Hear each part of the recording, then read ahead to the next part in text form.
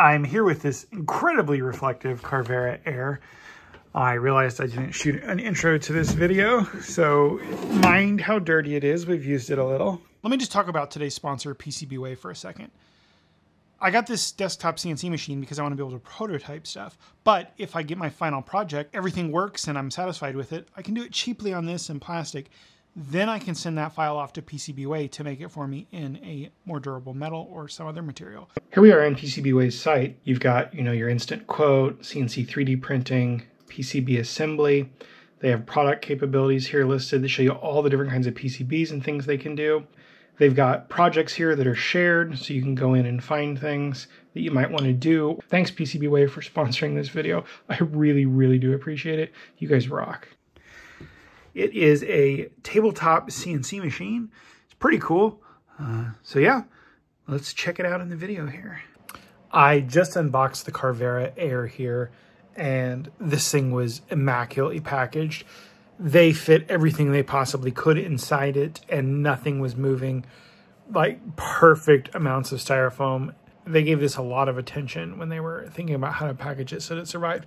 And then everything's in its own little cardboard box. So I think I have it set up here for their one of the projects it kind of comes with, a 3-axis relief. I'm kind of nervous because I've never done anything like this before, but I think I've got it secured pretty well, and I guess we're going to find out. Let me show you. And it looks just like in their video. This is one of the sample projects it comes with. So apparently I'm supposed to start it now, and the laser doodad will do its thing. Let me watch the video one more time just to make sure. So here we go. Fingers crossed. Please change tool probe, then press confirm or main button to proceed. I do have the probe in. Make sure it's firm. Confirm. There's going to be a learning curve here for me because I've never designed anything in 3D or generated the G code and stuff, but I'm really looking forward to it. The options this gives me in addition to 3D printing and all of my various lasers and stuff. I'm starting to get a really nice maker setup here. Pretty exciting. Sorry, it keeps blowing out the light there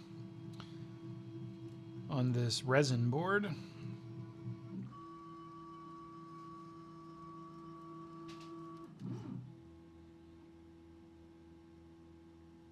then it has this nice dust collection skirt, and this goes to the back, and you can, hook up your shop vac or whatever, or if you have another suction system. Now it does come default as 230 volt, so you got to flip that switch if you're, you have 110, 115 or whatever, 120. Okay, please change to tool 1, then press confirm or main button to proceed. Let me look at the video real quick. I know these are the two tools I'm supposed to use, but I forget which one's first. I think this one on the left is first, but I just want to check. Okay, yeah, so we're changing to this. It's a 25 millimeter single flute, whatever, end mill, I guess. So we're just going to take it. It's right here. We're going to pull this lever up here, and that makes it so we can put the tool in. I'm going to get down here so I can see. Tool is in. Give it a little tug and make sure it's in there. It is in there. The first bit is done. I definitely need to 3D print an adapter so I can hook up my off-brand shop vac and suck this out. But I'm going to clean this up real fast, and then we'll change the tools once the next tool.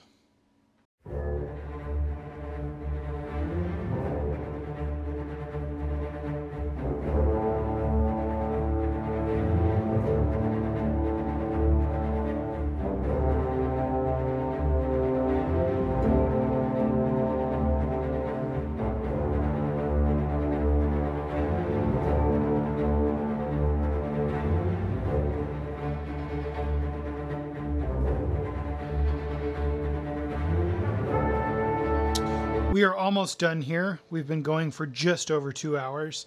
It's got about 5 minutes left. It wants me to change back to tool 1. So I'm going to open up the door. I'm going to vacuum a little, and then we'll get tool 1 in there and let it finish and see what this thing looks like. All right, I got the top vacuum. There's still a bunch under here.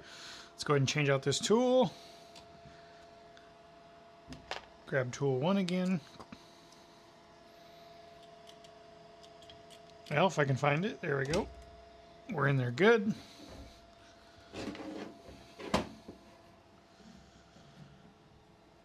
There we go.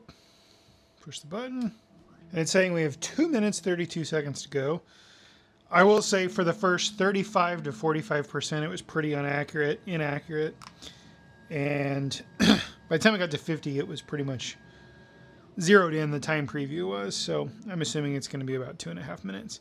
But we'll just go ahead and get going. I think it's just going to cut the thing out now, maybe. So yeah, we're here at 99% now. Let's just go ahead and watch this. I'm pretty sure it's just doing the final punch through.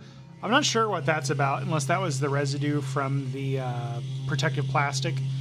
I'll get in here with some Windex at some point and clean that up, because it's kind of obstructing my camera view. Got less than 500 instructions left, 400. We're in the final 100.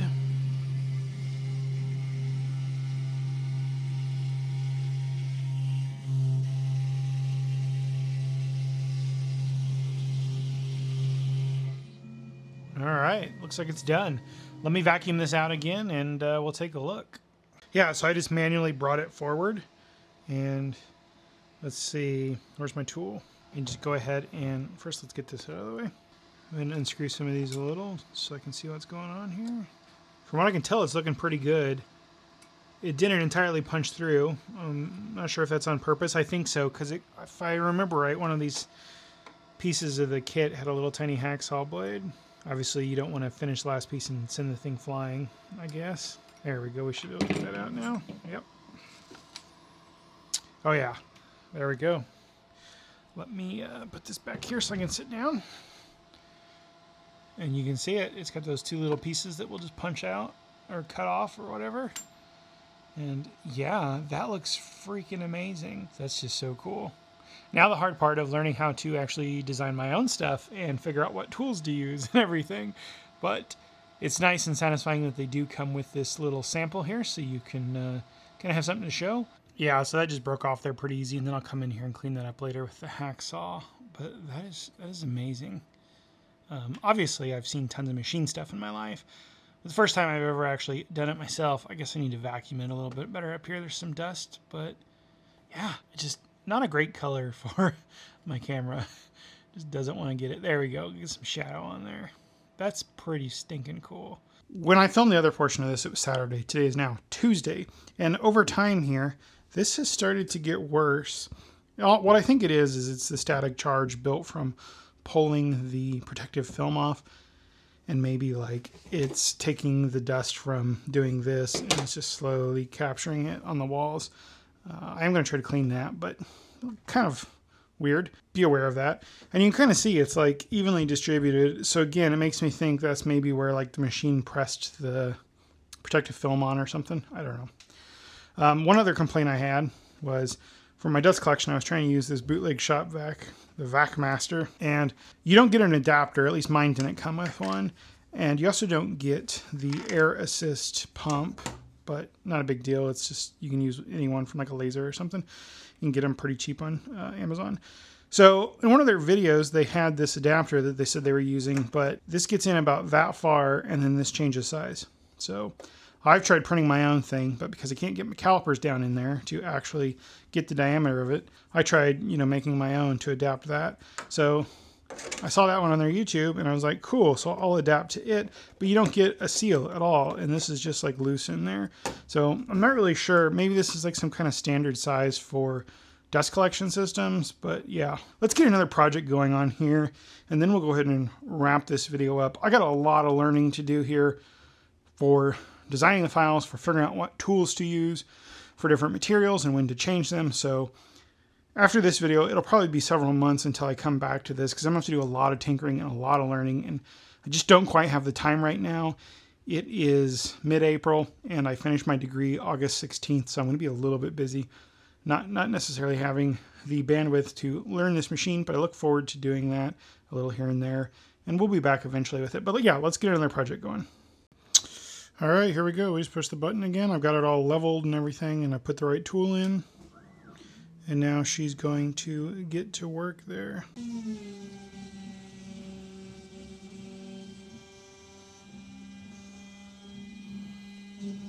So yeah, it's ready for the tool change. Beeped a few minutes ago, but I was busy. But we're here now. And remember, I just pull the lever, change the tool out. We're going to be switching to this one. Let me get that done and we'll get this going again. So their adapter does kind of work. It's not the greatest, but it definitely kept it clean while it was doing that. Here's another thing I don't really like about this. Maybe you can change this in settings, but it doesn't home when it's done. So now like it's just parked over the workpiece. And it's like, now I have to go tell it to home. And it's just like, why doesn't it just go home when it's done? Yeah, so that came out really good. Don't mind the dust and stuff. You'd obviously just blow it off or wipe it off. And I got some fingerprints on here already. But I am very happy with how that came out. And then, of course, if you'd made the base and everything and shown the light through there, then all of the frosted looking parts would light up. And, you know, you got one of those little cool little lamp things. That's pretty cool. I feel like I'm definitely going to find uses for that. Because presumably this is just like a vector graphic or something that they put in there. It really looks like a vector graphic. And then you could just machine it out. That might actually be pretty easy for me to figure out how to do, because I can just use this as an example. And then I know all of the settings and stuff and the tools. And then I could just do a vector graphic. Yeah, I like that. The Carvera Air, little desktop CNC machine. Obviously, there's going to be a strong learning curve for me. I've never done anything like this. And there's going to be that barrier to entry if you're new to this sort of thing. But it works. It was really easy to set up. I didn't really have to do anything. I had to stick the magnet, just plop it up on there for the skirt, for the dust collection. That was pretty much it. You know, you got to get your tools out and set up everything like you would for any workpiece. But other than that, you remove a couple pieces of plastic. It's got really nice foam in it here that keeps everything safe in there during transit. And yeah, I'm actually going to put that foam back in it for now, just to keep it from getting beaten around in the garage as I put it out there. Because again, it'll be a few months until I have the time to learn how to like design stuff in here. And I'll probably start with like the PVC, I mean, not the PVC, sorry, the acrylic kind of stuff. And I have a bunch of acrylic for my lasers that I can mess around with. That'll be kind of cool. And then maybe go from there. Now this will do like non-ferrous metals, so I should be able to do copper and aluminum and stuff. And there could be some interesting things to do there in the future. But again, I have to like figure out how to do that. Like maybe put my logo onto, you know, just a piece of stock or something. So watch for that video. It's going to be a few months from now. I'm really busy with class. I've been working on my bachelor's degree for on and off since I was 18. I just turned 40 last month. So I want to focus on that one last class, get everything done, make sure I graduate before I go trying to learn a bunch of new stuff. But yeah, I just saw this and I was like, I got to have one of those. And I certainly have everything here that I need. I've got that 4th axis. I've got the UV curing things. That might come in handy. I want to kind of get into some more like circuit kind of stuff on the channel. I do have a course that I crowdfunded in a little kit kind of deal that I'm going to do. I got a few of the Mark Rober's engineering kits, not the kids ones, but the other ones. And I want to get to those at some point, but I want to finish school up first. And then once I do that, then I want to start tinkering with stuff on here. I've got all this, you know, lasers and now CNC and 3D printing. And I want to like try to take a bunch of different skills and put them together. So yeah, look forward to that later this year. If you could, I have a Patreon. The support would be really helpful. I am full-time now on YouTube. Kind of scary. Any help there would be appreciated. And I'll see you guys in the next video. This seems really cool. Let me know what you would do with it in the comments. Like, I can't even wrap my head around the kind of stuff that I might do with this. So what kind of projects would you do if you had one to like kind of get me in the headspace there? And yeah, I'll see you guys in the next video.